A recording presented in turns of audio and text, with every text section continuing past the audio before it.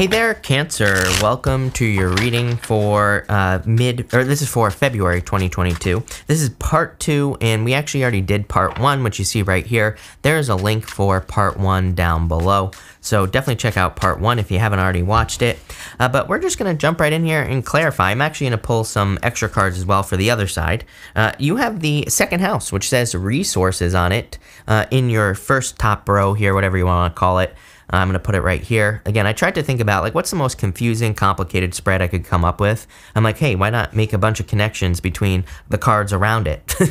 That's what this is, Cancer.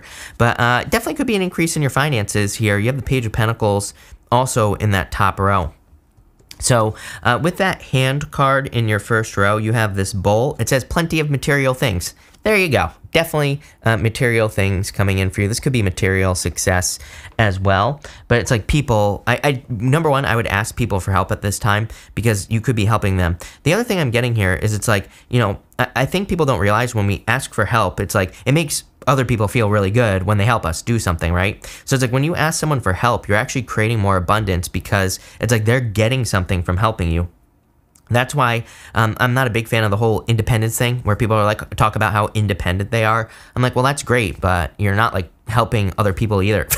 When you're like, I'm independent, I do everything on my own. It's like, well, you're kind of like taking things from other people by doing that. That's not exactly true, but you know, that's how I kind of see it. So I always tell people, ask people for help. And we can't be good at everything, you know, as human beings. It's like we are not good at every single little thing that exists. So there might be people who are better at doing things like in business and work, and asking them for help would be a good idea. With the Page of Pentacles, you have the Five of Swords. Definitely a risk. It is a risk-taking time.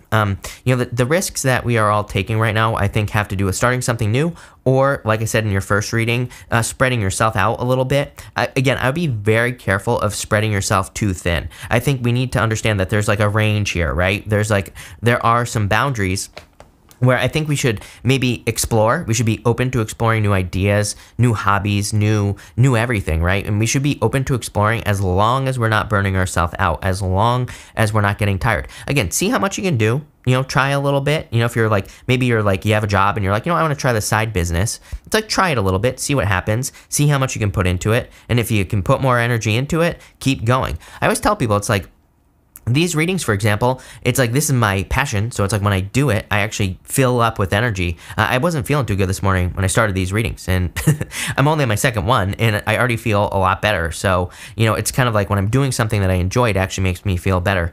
And I think that some of you could be discovering that, but, you know, again, the risk is like spreading yourself too thin.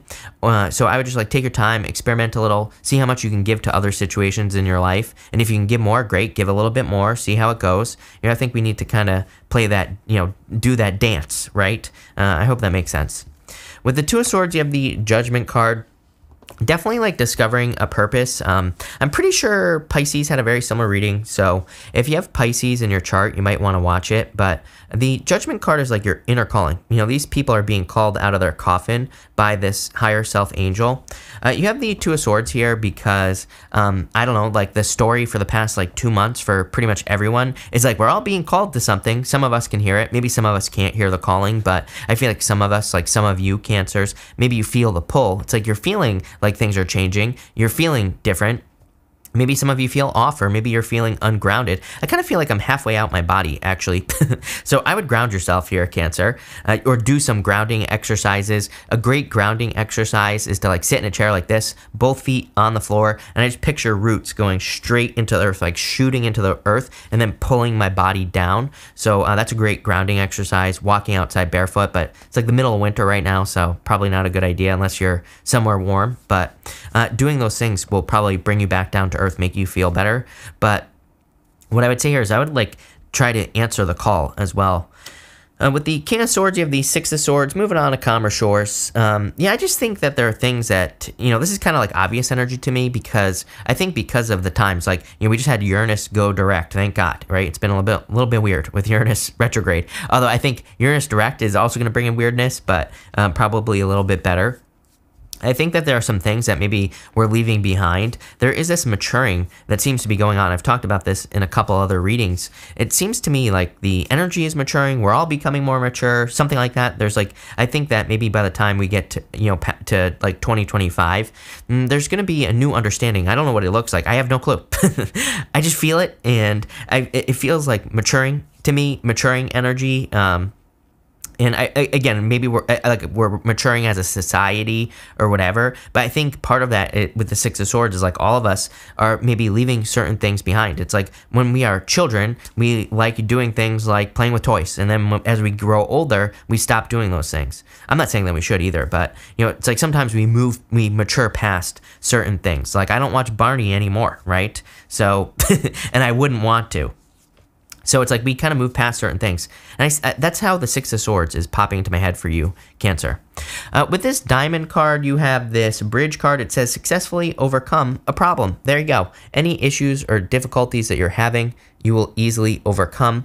Like I said, the Six of Cups, which you have as the first card in this row, the Six of Cups can represent a turnaround. It's like the gift that you receive from the Six of Cups is an obstacle being removed from your life. So things are improving. With the Six of Cups, you have the Emperor. Could also just be a solid plan. It's like, Six of Cups, the gift is almost like after Eight of Swords energy. The Eight of Swords being too close to a problem, not seeing a way around certain issues that you could be dealing with. The Six of Cups, it's like, with the Emperor, you could have a solid plan, or you could discover an answer in some ways. And it's like, I kind of have this specific story popping into my head. It's like, if you've ever been super frustrated at something, I'm thinking of like putting something together for some reason. I am terrible at putting things together. I hate putting things together, like from IKEA and stuff like that, like furniture. It drives me nuts.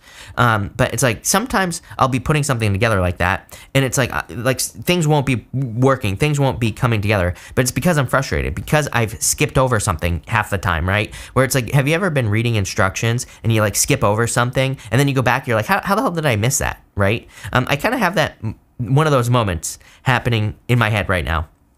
Especially with that Six of Cups and the Emperor. It's almost like I don't think you're discovering something. I think you're just going back over things in your head, or maybe someone is pointing out something that you missed in the past, and that could be the gift that you're receiving with the Six of Cups as well.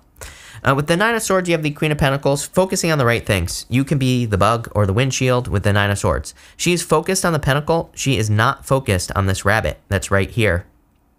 Rabbits can represent abundance. They can also represent fleetness, things moving very quickly, but they also represent fears, anxiety, depression, all sorts of stuff. And so, she is focused on the pentacle, not the fears. She's not focusing on the anxiety. So I feel for a lot of you, the Nine of Swords is saying, change your focus to what you do want. I know I preach this stuff all the time, but it changed my life. So, I know it can change other people's lives. That's why I talk about it so much. With the Two of Pentacles, you have the Hermit. Hermit is a rite of passage. You have the Six of Swords as well. Both cards right next to each other can represent a rite of passage.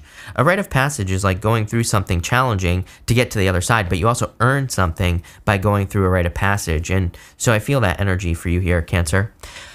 With that Desk card, you have this Dark Man card. It says dealings or relationships with with a man with dark complexion or hair. Again, could be any gender. You have the Dark Man and the Dark Woman here. This could just be a divine counterpart coming in for you. That's kind of like what I intuitively feel here. I feel like they're similar cards. I feel like you could be attracting a person who is kind of like similar to you in certain ways. But I'm getting more, it's kind of funny that they're both dark man, dark woman. I'm getting more of like a yin yang type of thing here, where it's like they're the yin to your yang, I feel like they kind of, it's more of a complementary relationship. Whenever I get that, kind of duality thing in my head with relationships, to me, that kind of points to the potential for more of a complementary relationship, where it's like maybe there's some things that you can't do that this person can, and vice versa. So I think complementary relationships are actually probably maybe the best type of relationships to get into, because you complement each other. It's like you improve each other's weaknesses, or whatever you want to call it. So definitely could be good. With the Strength card, you have the King of Swords. So you have the King of Swords twice here. The King of Swords can represent knowledge or wisdom. The Strength card, strength is something we have to work on pretty much every single day. It's like if you want big muscles, you have to work out every day, right? So the King of Swords can represent working your brain muscle and, kind of developing knowledge. I feel like you're learning something or understanding something. I forgot to pull a card for this middle row here. You have the progressions card, it says a journey. So, you know, it could be some sort of journey that you're going on. 2 of Wands, 3 of Wands, could be progress or a journey. In your bottom row, you have the armadillo. It says groundedness. How crazy is that? I was talking all about doing the grounding exercises, and it won't focus, of course, right? So I do feel like grounding exercises or doing anything, like any grounding exercises would be a good idea with that card.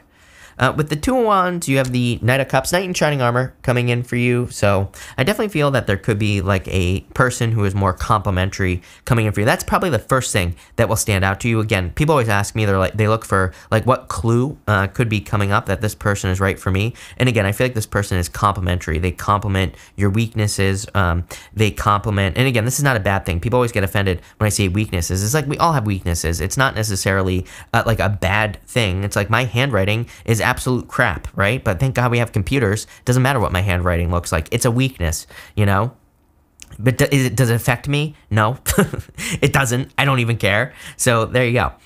Like I said, you know, we all have things that maybe someone else can fill up, right? It's like I can't breastfeed a child, right? So it's like I would need if I want children, I would need a woman to do that. So it's like, again, these weaknesses are not a bad thing necessarily. It's like we all have these, you know, back and forth things. I don't know why I use that as an example. That was a weird one, but there you go. Popped into my head, so I have to say it, right? But Knight of Cups is Knight in Shining Armor. Could be a dream as well. With the 3 of Wands, you have the Temperance card. Definitely turning a positive or a negative into a positive, or you can turn a positive into a negative with the Temperance card as well. But Temperance is also a rite of passage. He is about to take this path to this crown. That is the path to glory, the path to, you know, success, abundance, whatever he wants. But he is kind of like trying to improve a situation, or he's trying to turn a situation around. And this whole entire reading has been about turnarounds, basically, with that 6 of Cups, or creating a turnaround in your life. So I would just say there's like a really good turnaround coming in for you. Again, I think that this card is more important. I barely even talked about it. I'll show you over here. This haystack card, it says reap what you sow. I do feel like this type of energy is going to be very important for you, is like making sure that you're putting in the energy that you want to receive back, especially with that Queen of Pentacles. She is a card of resourcefulness, and she is a card of being resourceful as well, right? So, you know, it's kind of like a card of needing to focus on the resources that you want, or kind of planting the right energy, which definitely comes up here. But a pretty good reading. I would call it a turnaround reading. I think that there's progress here because of that Emperor and the 6 of Cups. But again, it has that feeling of skipping instructions to me, you know, or something like that. That's the best way I could describe it. Looks pretty good. Love it. So thank you for being here, Cancer. Really appreciate it. Make sure to watch your Sun, Moon, and Rising for a full picture of what's going on for you at this time. But thank you, and definitely enjoy your week.